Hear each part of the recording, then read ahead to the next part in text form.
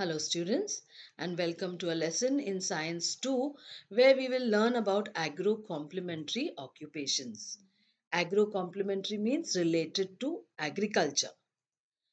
And in this video, we will be studying about animal husbandry, sericulture and poultry farming. We begin with animal husbandry. Animal husbandry is the practice used to increase the production of animal products. Animal husbandry includes the feeding, breeding, that is reproduction, and disease control of livestock animals. If you can see in the pictures here how clean and neatly they are kept. And so there is less chance of them getting any disease.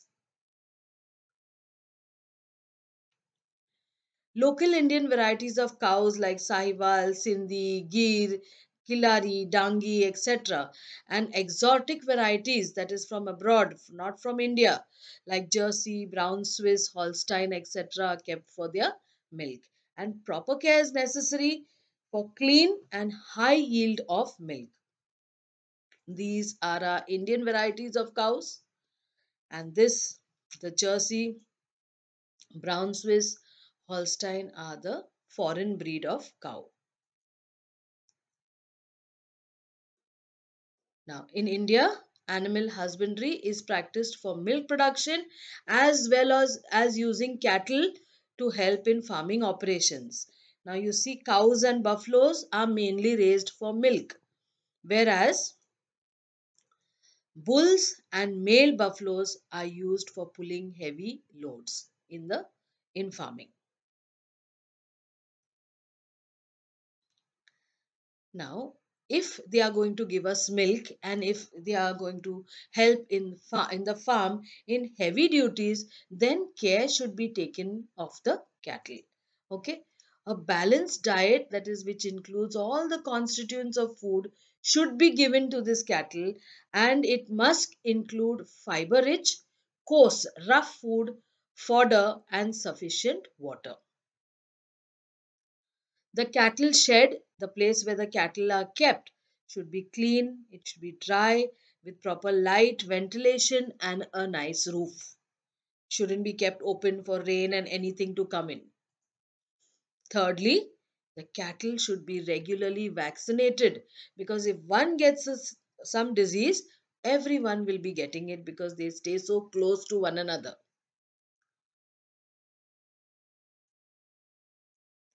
Next, we come to poultry farming.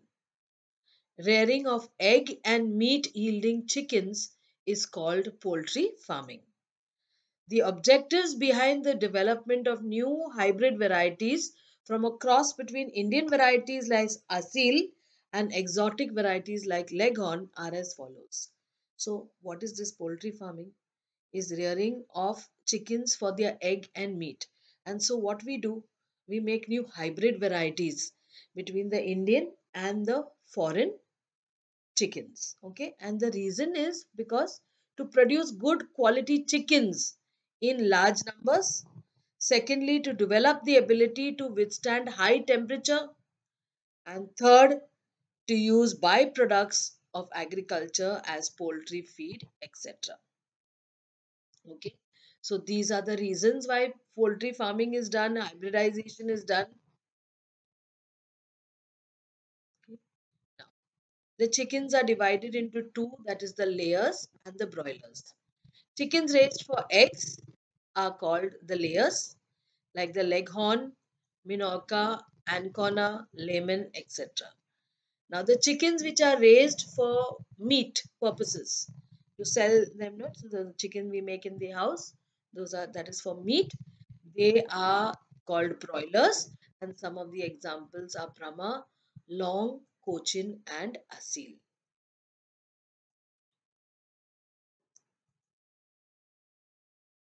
Now, Rhode Island Red, New Hampshire, Plymouth Rock, Black Rock are varieties of chicken who are raised for both eggs as well as for meat. They are not layers or broilers, they are raised for both. their eggs as well as for meat. Now, this is a very, very good poultry farm. Some of the poultry farm just keep their chickens anyway. They just let them go. If they get food or they don't get food, they are not concerned. But see here how well they are kept. There's enough space. It's all segregated.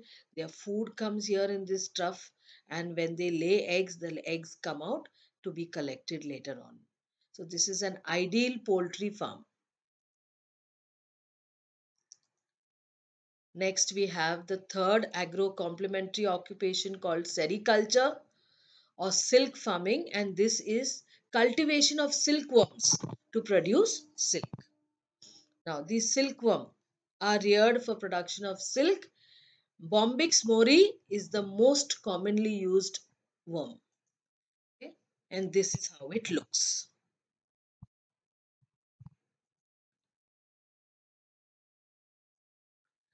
The life cycle of the silk moth consists of four stages. Those are egg, larva, pupa, and adult. So you know what eggs are. Then they form larva. Okay. Then there is a stage called pupa, and finally the adult butterfly.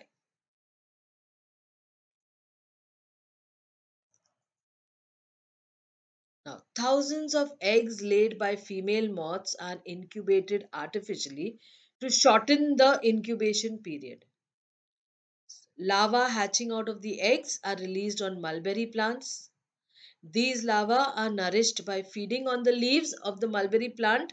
After feeding for 3 or 4 days, they move on to the branches of the mulberry plant. So, first of all, thousands of eggs are laid by the female moth. They are incubated, they are kept, at a certain temperature artificially so that, they hatch faster. Okay. Now, these are kept on mulberry plants, and then from when they eat, after eating the leaves, after 3 4 days, you will find these same silkworms moving to the branches of the mulberry plant. The silk thread is formed from the secretion of their salivary glands.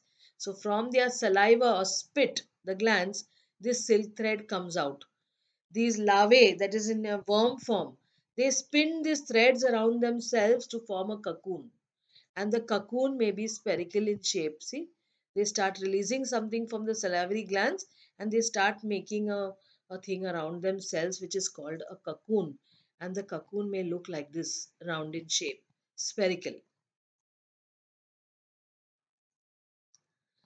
10 days before the pupa now turns into an adult moth, all the cocoons are transferred into boiling water. And here, that pupa, which is there inside the cocoon, dies. And because of the boiling water now, the silk fibers, which the cocoon is made up of, they become loose. These fibers are unwound, nicely taken out, they are processed, put on reels, and various kinds of fabric, that is cloth, is woven now from these silk threads. See here, this is already put in hot water. The moth or the pupa is dead in between. The silk fibers start becoming loose. Okay, they start, coming out. Yeah, and then we have, the fiber and the silk thread, and then from here we make silk cloth. So these are the pupa within the cocoon. You see here, making the cocoon round itself, and you can see the silk thread all around it. Yeah. So very interesting agro complementary occupation. Let's revise. Fill in the blanks. Dash and dash are reared for milk. Silk thread is formed by the secretion of dash glands. The asil chicken is raised for dash.